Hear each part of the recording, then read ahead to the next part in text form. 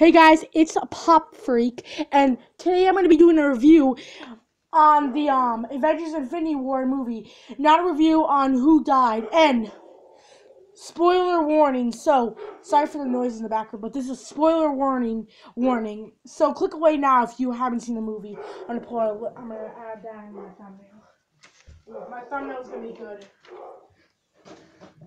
First up, the people who died in Avengers Infinity War. This guy is called Heimdall. Do not know how that's spelled. He was impaled by a sword that Thanos impaled into him. This is Loki. He was choked to death by Thanos. Gamora fell to her death. Vision. Thanos tore the Mind Stone from his head. And Boy Mao, the guy who looks like Squidward, that's what they said in the movie.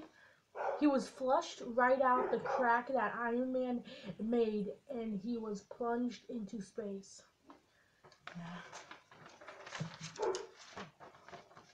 And Corvusglaive, he was killed by Vision with a weapon that impaled him through the chest.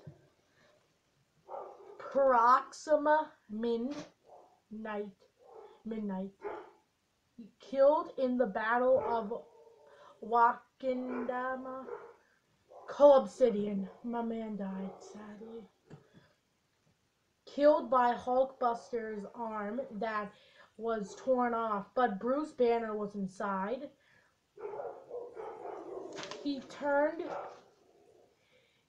When he tore the arm off, he pressed the button, and then he flew all the way up. He flew like all the way somewhere else. I don't know, it was crazy. But these people are who were turned to ash when Thanos snapped his fingers. Bucky, Groot, Black Panther, Spider-Man, Doctor Strange, Falcon, Scarlet Witch, I think. It's CRARLETTWITCH. You can tell me who that is. I don't know.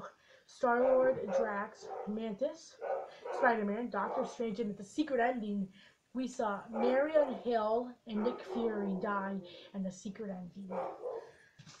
So yeah, this was a review on Avengers Infinity War. Not a review of the people who died. I'm really mad that Hulk that did not make an appearance only in the beginning, and also that he didn't bust out of his suit. Hopefully we can see that in part 2. And this has been an episode of Pop Freak. Make sure to like, comment, subscribe. See you in the next video. Bye guys.